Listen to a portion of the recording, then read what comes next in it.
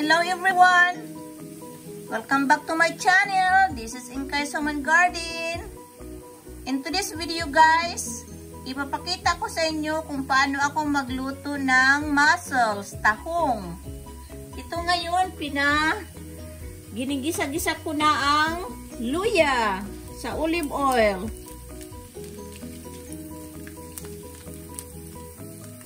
This is how I cook my mussels. My ingredients are ginger and onions.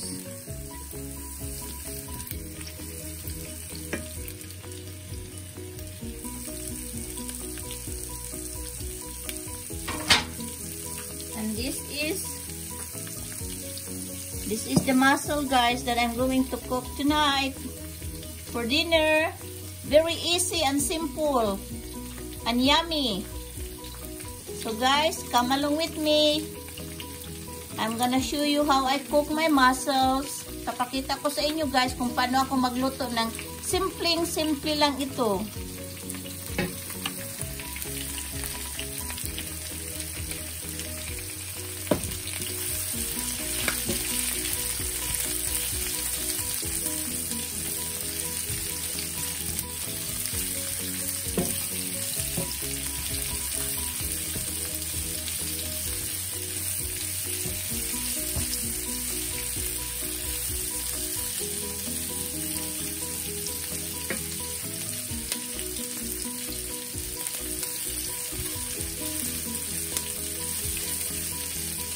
Then, I'm gonna add my mussels. Ilagay mo na yung mussels, guys. Tawag sa atin tahong.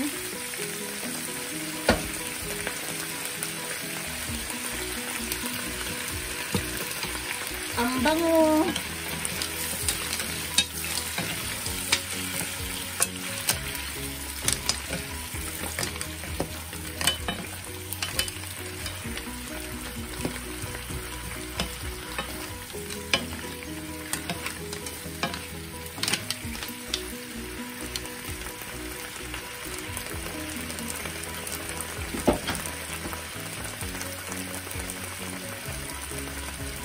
I'm gonna add Everglades. Parang ano ito guys, parang ajinomoto sa ating bitchin.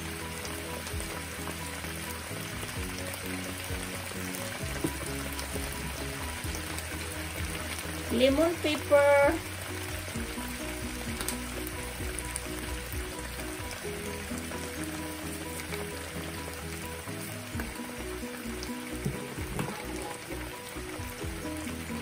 At saka garlic powder.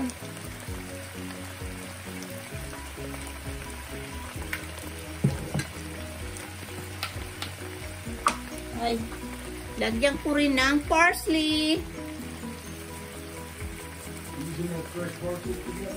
No.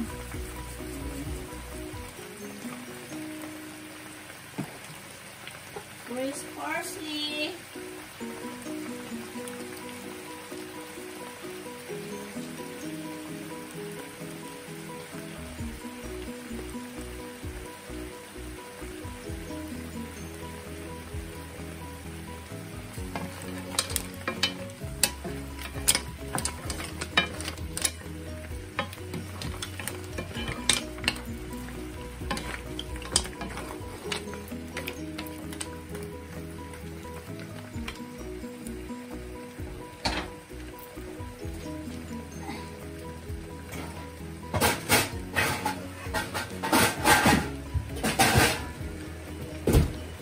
And cover it up. Let it cook for 10 minutes. You have to turn the heat down a little bit. Turn it to medium low guys.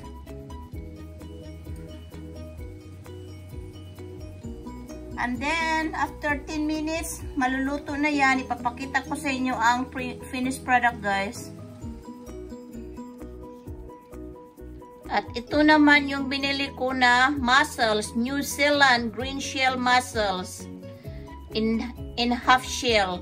Yeah, binuksan na nila guys. Ito ngayon ang niluto ko. Niluto ko yung isang box para isang lutuan lang. Pag may leftover, kinabukasan na Yun ang niluto ko rin na tahong. Green shell mussels from New Zealand. $11.50 ang isang box, guys. $11.50 pala ang isang box dyan. Yep. Ngayon, bumili din yung asawa ko ng mahi. Mga $32 ang almost 2 pounds.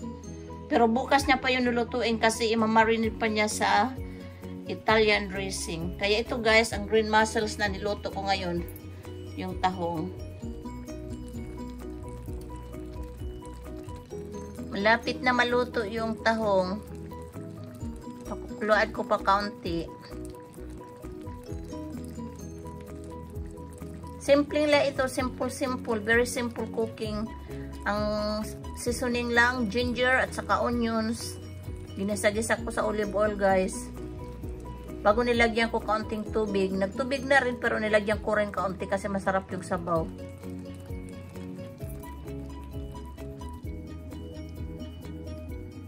Magluluto rin ako ng steam. Pakuluan ko yung steam shrimp ng asawa ko. Kaya ito, guys, papakita ko rin sa inyo ang hipon. Magluluto rin ako hipon para sa asawa ko.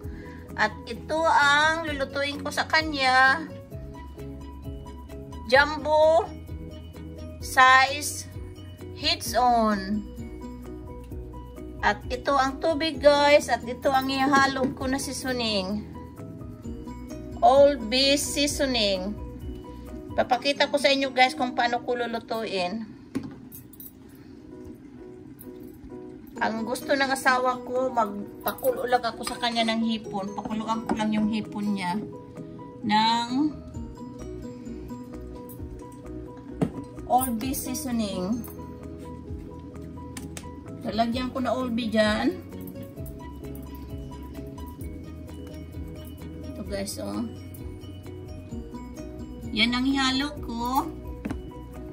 Bago lagyan ko rin pang palasa nitong Everglades. Parang bits yan sa atin.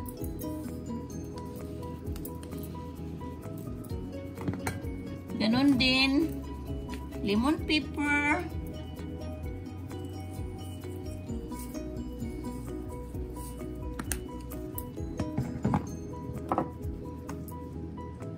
At saka garlic powder. Yan lang ang ihalo ko sa hipon niya. Bago kakain na siya ng ganyan.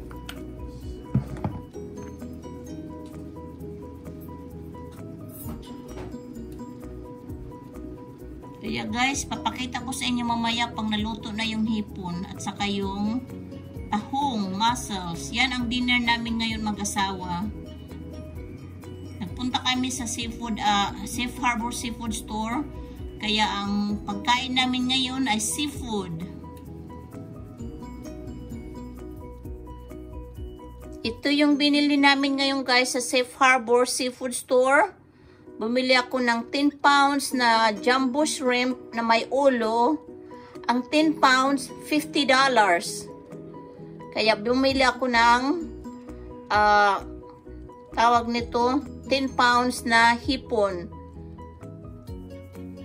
Kaya pumunta kami late na, mag-alas 6 na, magsasarado na sila. Mabuti nga meron pa sila hipon. Kaya ibabalot ko yan, ilalagay ko yan sa ziploc bag. At i-freezer ko, guys. Yan, guys, kumukulo na yung tubig. Ilalagay ko na yung hipon.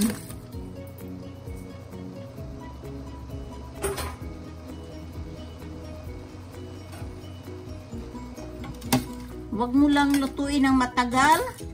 Pag nag-turn pink na yung hipon, guys, yung balat, luto na yan. Kasi pag you overcook it, hindi mo na mahirap balatan. Yung skin na nakadikit na sa laman. Kaya, few minutes lang yan, guys, maluluto na. Yan, oh.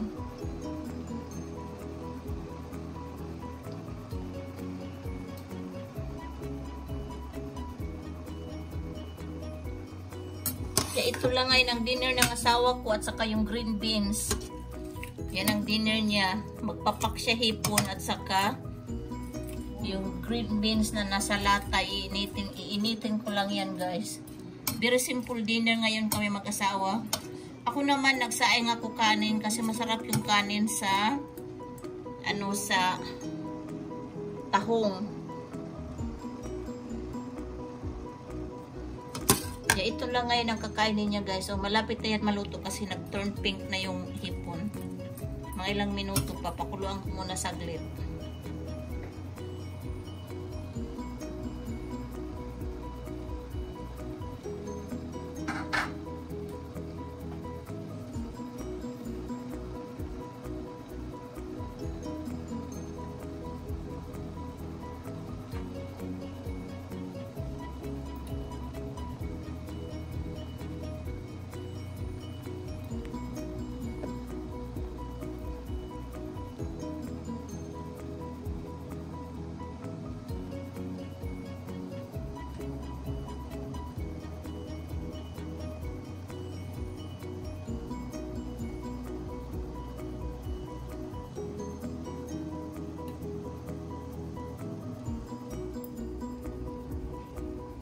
Ayan guys, malapit na maluluto yan. Tatanggalin ko na sa kaldero para hindi ma-overcook. Papakita ko sa inyo guys. Ito na yung finished product na niluto ko guys na mussels. This is the mussels now that I just cooked. Very easy. I just use ginger and onions and seasonings. And that's it. Very simple and easy how to make this. Walang vegetables kasi wala akong vegetables. So this is mussels guys. Sa Bisaya pa tahong, Tagalog tahong. Kaya ready na yan kainin guys. Yan ang dinner ko at saka ito naman ang finished product ng asawa ko na hipon. I just steam it with all-base seasoning guys. Kung sa Bisaya pa akong lagi lapuan. Sa Tagalog pa, inano ko lang, nilagay ko lang sa tubig. Pinakuluan ko na may seasoning na all-beef seasoning. Yan ang dinner niya ngayon. At saka yung green beans. Sa akin naman, ang pares ko doon sa tahong ko kanin. Kaya guys, this is the finished product. Steamed jumbo shrimp with all-beef seasoning. I use all-base seasoning to flavor the shrimp.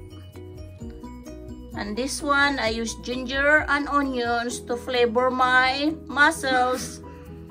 Okay guys, thank you for watching. Sana nagustuhan nyo ang cooking vlog ko ngayong gabi na ito. Kain na tayo. Bye for now. Don't forget to share, comment, like, and subscribe to my channel. Thank you everyone. Bye for now.